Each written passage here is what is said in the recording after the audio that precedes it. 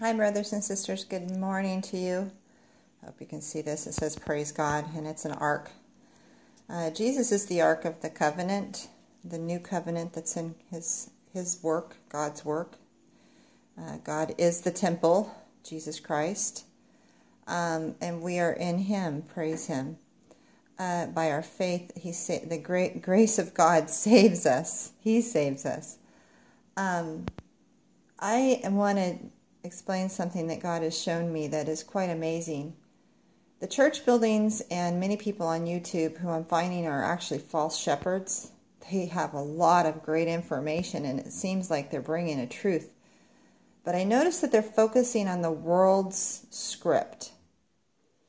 What the world says the lake of fire is. And I have been given eyes to see what the lake of fire is, brothers and sisters. Man is appointed to live once and then the judgment. As a saint, we die with Christ, the Lamb slain for the sins of the world, and we will rise with Christ. He will quicken our body by the Spirit. The lake of fire is the second death, brothers and sisters. That we will not experience. The second death does not harm us because we're written in the Lamb's book of life. We're not written in death. We haven't made a covenant with death. We've made a covenant with life. Masons, Jesuits, and Shriners make a script. They have a script and they follow it. And their lake of fire is they bring judgment on the world. They bring war. They invade countries. They murder. Because their father is the devil, who is a murderer from the beginning.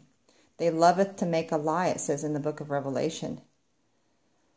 And so they are bringing about a certain kind of judgment on the world. But understand that everything that they do, even though they think that they have authority on the earth, they're only being used by God as weapons of his indignation and his judgments.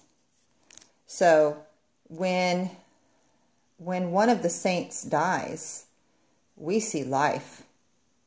When a Mason, Jesuit, Shriner, fraternity, or sorority member dies, they see death, and they're cast in the lake of fire for unbelief.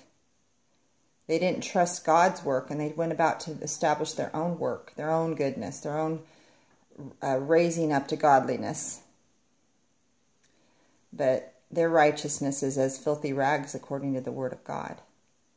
And those kings of the earth and those merchants and those sorcerers, because they lie and deceive, are the ones that bring death and destruction. They are the sons of perdition, which means destruction. For they go down into destruction. They're the destroyers of earth. Not just the earth that we stand on, but also the earth and vessels we live in, the bodies. And the old man, prior to getting the animal skin put over us, they tried to deceive and destroy those people too with false gospels that don't save anybody. Jesus said to the man next to him, "Today you will be with me in paradise." He believed that Jesus Christ was the Messiah.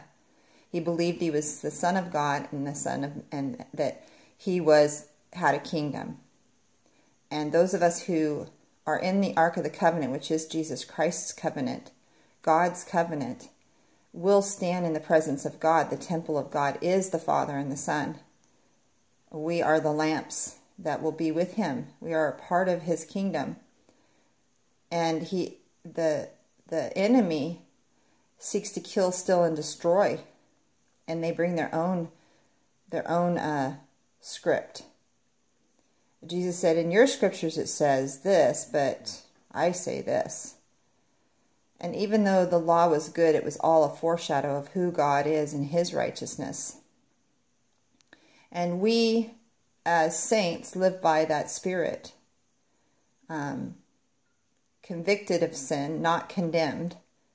But we don't act out the scriptures as a script or try to deceive others with the false gospels that will not save your inner man. They do things, rituals, to try to raise their higher consciousness or to try to do things and that have no value in them at all. They will be without garments, without wedding garments, for deceiving and lying to the people, for lying to themselves and deceiving themselves. And so one of the things I'm noticing that they do is they bring the events that we're seeing in the earth, calling it the lake of fire that's going to fall on the earth. Jesus said that, and John the Baptist said that he'll bring a fire. His fire is the Holy Spirit, the truth, the Spirit of truth that will burn up all the lies of the enemy. A sword is his word. And his lake of fire is different than the enemy's lake of fire. You know, Saul was blinded because of the brightness of Jesus Christ of Nazareth, it said, and whenever he was on the road to Patmos, he was blinded by the bright light, Jesus Christ. And he says that he blinds, or he will destroy them with the brightness of his coming. Anyone who does not, and Saul was a Jew. He was practicing the law. He was practicing righteousness. And still, it was not enough in the presence of the Lord when he came. He was a law keeper. Saul was. And because he did not trust the work of God in Christ Jesus, the Messiah, he was blinded. But praise God, he had mercy on Saul, because he knew after he saw him, he would believe him. And then he gave him great work to do, to try to convince the Jews.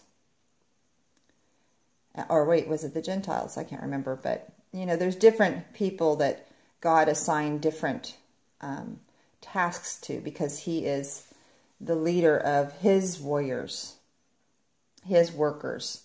But they didn't work to be saved.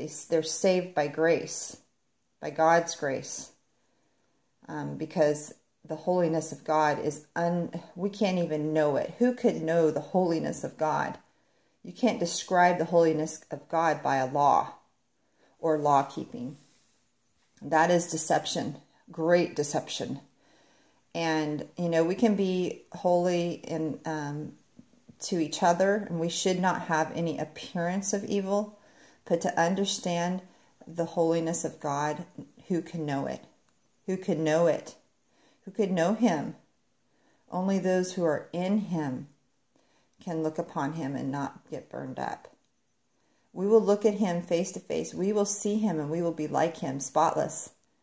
This corruptible will put on incorruptible, will not be able to be corrupted anymore. This mortal will put on immortality, and death will be swallowed up in victory. It already is.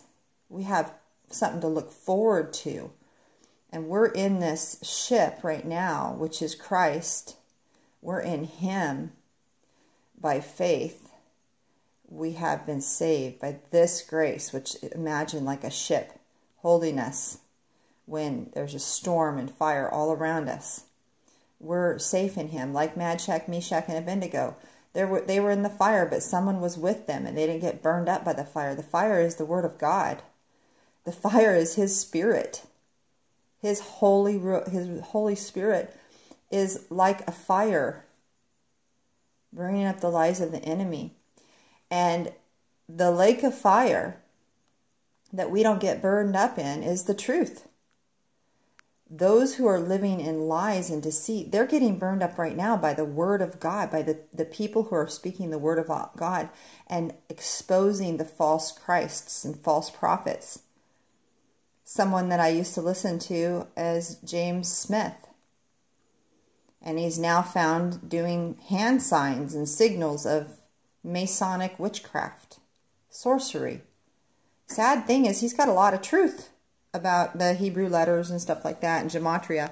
But unfortunately, the truth that he has is based on his own good works, because that's what Masons believe. They believe that they need to do good works to enter into a God-like person. And our righteousness, God says, is as filthy rags, and that only God is good. But they think that inside of them they are God. That is a lie, because what happened was God created man out of the dust, and and the Word of God, Jesus Christ, breathed life into the first man, Adam, and he became a living soul. And then he put him to sleep and took the rib and created Eve out of the man being the glory of the Lord. And he lost that glory whenever they ate of the tree of the knowledge of good and evil. This is the same tree that Masons, Jesuits, Shriners, fraternities and sororities, and Eastern Star women eat out of. The knowledge of good and evil, and they keep dying. They're dying twice. They're going to die twice in the lake of fire. First by this word spoken, and then by the brightness of his coming. They'll be cast in the lake of fire. They do not receive the love of the truth. That Christ died for their sins, the blood is for the remission of the sins of the world, that he was buried and resurrected from the grave, he came in the flesh. They don't believe he came in the flesh. They believe he only came in the spirit, and that is a false gospel, guys. If you do not believe he came in the flesh, the Son of Man, then you're dead in your sins. If you do not believe that the Messiah really came, when he comes, and you think that's the time he's coming to save you, that the Messiah is coming then, you will have the Messiah that's coming, the King that's coming to judge the world by the brightness of his coming. He's already judging right now by the word of God. But those of us who are in him, we will stand on that fire and on that crystal lake. That's both the fire and the living waters that's pouring down from heaven. Because right now we're living waters. When we go up to heaven, we get new bodies, and we will have the fullness in us. We'll have everything in us. And we'll rise above the ashes. They don't rise above the ashes, even though they say that it's okay what they do. They think that they could sin and get away with it. They think that they can do the things that they're doing and get away with it. But unfortunately, the Word of God is judging them right now. It calls them the kings of the earth, the merchants, and the sorcerers. They use witchcraft on the people with their hand signals. And it breaks my heart every time I find out one of these people are serpents. And I had a feeling, and I know that was the Holy Spirit guiding me about James Smith, because he was talking about the events of the world and how, Elam, and he was talking about the war that's coming and stuff like that. But these are scripts that these men follow. And they have a plan of war. They're sons of perdition. They go down into destruction. And then their false Christ, their false prophets go out in the world, and then they do things to convince the people to be afraid of this or that. The only thing that we should be afraid of is a second death, if you're not written in the Lamb's Book of Life. Now, just because we can stomp on these snakes and scorpions, because that's what Masons, Jesuits, and Shriners and Eastern Star women are, is snakes and scorpions, because they're trying to sting you with sin and tempt you with sin so that they can have their riches. Because the love of money is the root of all kinds of evil. They have a love for money. And the high seats, unfortunately. But we can stomp on them and bring down all of the mountains, the kings of earth, with our words, as the Holy Spirit guides us, as Christ living in us guides us. And I knew something was wrong, and I didn't quite know it, and I had never watched him give a sermon in person. I only saw a couple of videos where he was showing the Hebrew, and I remember thinking, something's off. I just knew something wasn't right. He's trusting in his own works, is what it is. And we can't trust in our own works. After you're saved, you can be like, and he will use the true Hebrew people. After you're saved, he could choose you to do some work to bring in more people with the gospel. It's with the gospel and using the word of God to point to Christ's righteousness. He'll use the word of God to show them that they cannot fulfill the law of God, that they need Jesus Christ, that they are unholy in the presence of a holy God unless they're in God himself, which is the Son. He is the visible image of the invisible God, Jesus is. And his righteousness was God's righteousness. So he sanctifies us. We don't sanctify or preserve ourselves. We're preserved in Christ Jesus, brothers and sisters. So praise him.